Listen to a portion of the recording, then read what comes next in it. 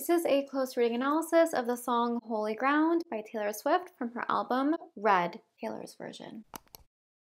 This song title is referring to the ground the protagonist and the love interest walked on and existed on together. That ground was holy because this relationship and this connection was sacred to the protagonist. She placed a lot of value on it. She believed in it, so much so that you could argue that she was worshiping it as if it were something divine, as if it were a religion perhaps. Hi everyone, welcome to this video. On my channel, I analyze song lyrics very in depth. Through the lens of literary analysis, I analyze different artists, but Taylor Swift is one of the main artists I cover. So far, I've analyzed over 40 songs by Taylor. I will link my playlist down below for you. I also do tutoring and help with consulting on your own lyrics or your own poetry. I will link that information down below, and let's get started. Verse 1.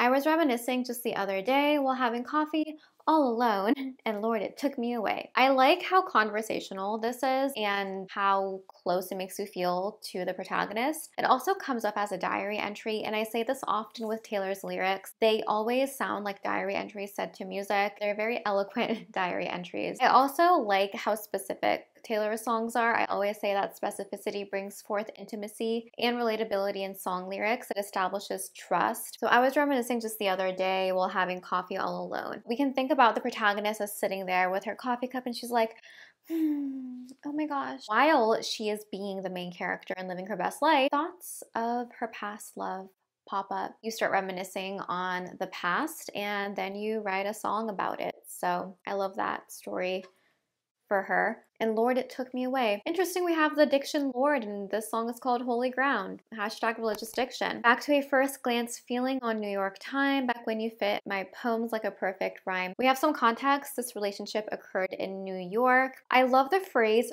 first glance feeling. That to me is very eloquent. This to me is referring to a flirtatious sort of feeling. I think about like giggles, like nervous, cute giggles. When you're meeting someone for the first time, you're looking at them, but then you look away really fast because you don't want them to know that you're looking at them. You're still kind of like embarrassed and shy because you're getting to know one another. A glance is something that's very quick and something that people often want to hide. So this is just very cute. It's like the feeling of butterflies. Having a first glance with someone is an action, but I like that action is being associated with a feeling here. Back to a first glance feeling on New York time. This also makes me think that the protagonist is no longer in New York. It makes New York seem far away. The fact that it's New York time also makes me think that it's something that occurred back in time. There's a distance to when this romance occurred, and I just think this is really good writing. This is very satisfying. Then it says, back when you fit my poems like a perfect rhyme. Back when they met, everything fit perfectly. The vibes were vibing. Things made sense. The communication was clear. The protagonist was able to write many love poems about this, and it all fit together in a way that was cohesive and logical. Took off faster than a green light go. Yeah, you skipped the conversation when you already know. This song is so cute. This is a relationship that took off pretty quickly. The chemistry seemed to be instant. It's like the moment they met, they were just together. It seems serendipitous. You skip the conversation when you already know. This seems like it was fated. It's like a perfect meet cute that flows very seamlessly into a relationship. I left a note on the door with a joke we'd made, and that was the first day. They were like together from the first day. That's one way we can look at this. I like that she mentioned she left a note on the door. This could be just a cute little lyric. I do think this could be literal. Maybe the protagonist did do that. It shows that the protagonist really enjoyed the day. This is a very sweet detail about this relationship or about this day. That was the first day. I like that all of this is being depicted, and then at the end it's like, that was the first day. When you're reading it, you may naturally assume that this occurred over a few weeks, but no, it was just one day. I don't know. I feel like there's a very sweet, innocent tone to this song. Now let's move on to the chorus. And darling, it was good. Never looking down, and right there where we stood was holy ground. Let's look at the first line here, and darling, it was good. The diction good here to me is important. I view this as positive. I do not think good is a bad word. It's not as positive as great, but to me, the word good is just stable. It's dependable. There's a stable foundation for a relationship to be built on. The word good, even when you look at it in all lowercase, all the letters have a circle, like G-O-O-D. If you line it up, all the circles line up. And if it's like sans serif, it looks stable. And I really enjoy like double vowels. To me, that brings more stability to the word, and it makes the feeling more stable as well. This is a very niche question, but let me know if you agree or not about that.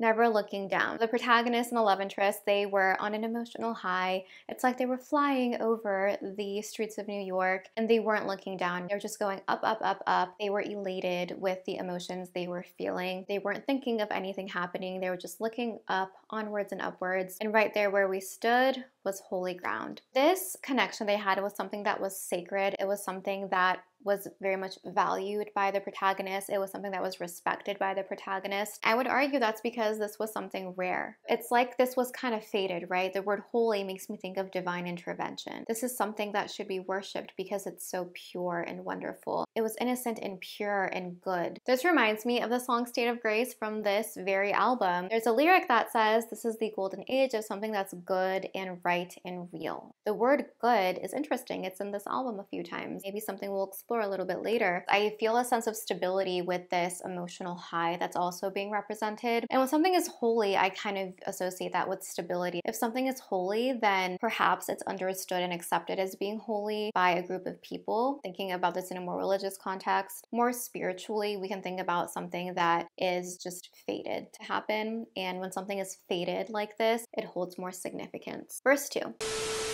I interrupt this video with a very special message from myself. This is sponsored by me. I want to let you guys know that I'm offering services. I'm offering a few different things. I can help you refine your own analysis skills to develop your own unique perspective about poetry, about song lyrics, about any written work. I've also been getting a lot of messages from you guys letting me know that you use my videos to help you learn English. So if you need an English conversation partner, I'm your girl. We can converse through the internet. I can help you with pronunciation, sentence structure, and random things about American culture that are not super intuitive. If you're a songwriter or a poet and want me to read your original piece of work and provide you with a very detail-oriented feedback, I can do that as well. All that information is going to be linked down below. If you have any questions about any of the services I'm offering, please message me directly through the website. Back to the video that you actually clicked here for.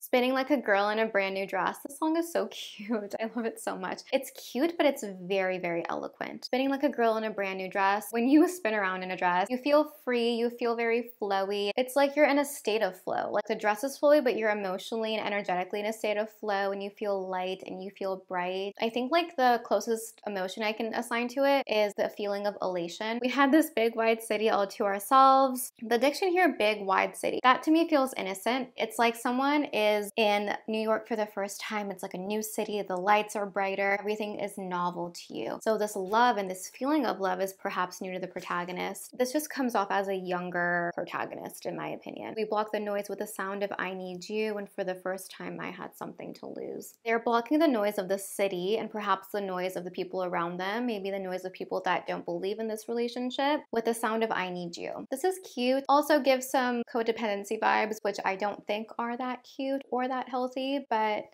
you know, young love, I guess. But I do like this whole notion of there being noise around them, literal from the city, maybe more metaphorical, maybe people whispering around them or rumors or anything like that. They're blocking it out and they're concentrating on one another. It's like they're experiencing something together. There's like a holy, sacred connection, and there's like light illuminated around them because it's holy. It's like an aura around them, and it is blocking out everyone else from being able to like touch them and infringe upon their love for one another. That's how I'm viewing it. I think that's really cute. I'm going to ignore the mild codependency vibes here because I love this song so much. I'm a holy ground stan through and through. For the first time, I had something to lose. Since this says for the first time, that may be why this song does give me an underlying feeling of a very innocent and young protagonist. Maybe they were a little naive. I don't necessarily think they were. I think they were just living their life, but you could interpret it that way if you would like. And I guess we fell apart in the usual way, and the stories got dust on every page. But sometimes I wonder how you think about it now, and I see your face in every crowd. We do have confirmation that this relationship is over, and for the protagonist, she says it fell apart in the usual way. Nothing dramatic. They probably just grew apart.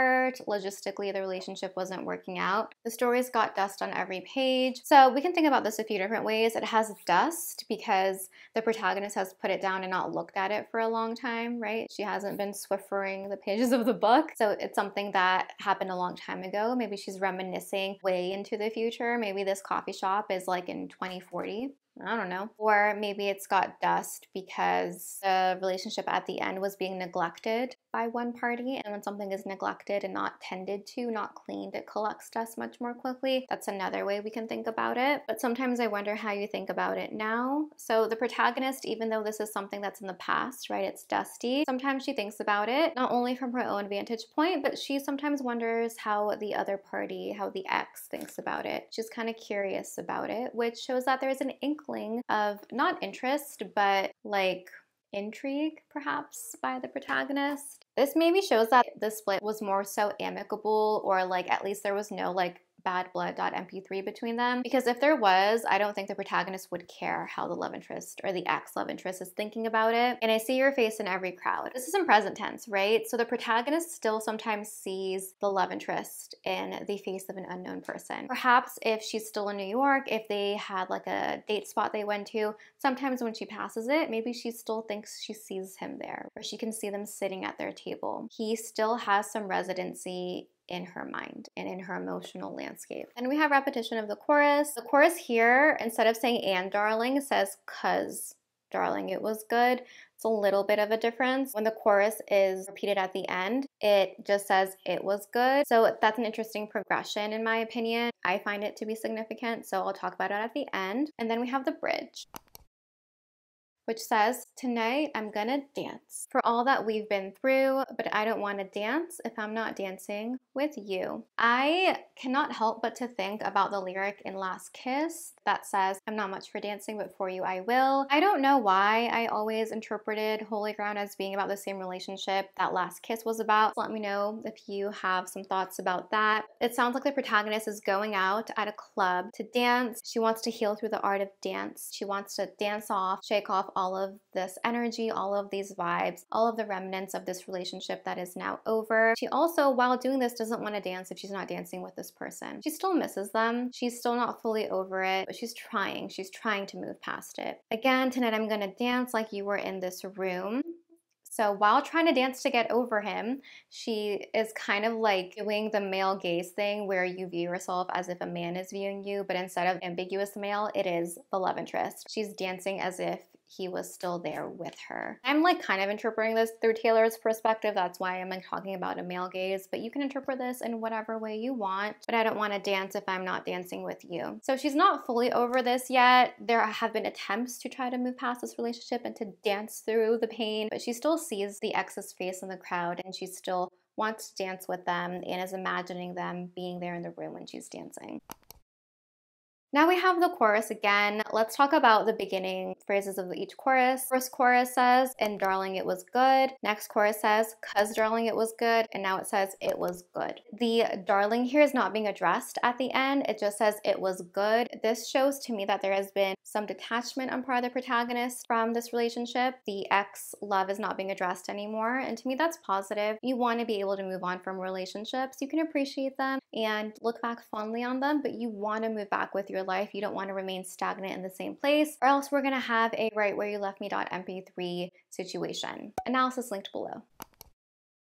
And the last verse is repetition of the bridge. It ends with, "but I don't want to dance if I'm not dancing with you." This protagonist has placed so much significance on this relationship. It felt so sacred to her that it's harder for her to move on from it. Because if something is meant to be worshipped, if you are in a relationship that's faded, it's going to be much harder to move on from it. And this protagonist hasn't been able to move on from it yet. It's still something that perhaps she is still worshiping subconsciously. It's still something that is wonderful to her. And if you're in a relationship that's causing any ground you're on, even a dirty New York sidewalk, to be a ground that's holy, that is rare. And when something is rare, it has more value attributed to it. That's why I think a protagonist may be having a little bit of a harder time in moving on. She still wants to dance with this love interest. To dance with someone is an intimate act. It can be fun and flirty, but it can also be something that's very sweet and it's a very tender moment of connection. And the protagonist still at the end of the song wants to have that connection with this love interest. That's all I have for this song. Please let me know what you think down below in the comments. Feel free to check out my tutoring and consulting services down below. Thank you so much for watching, and I'll see you next time. Bye!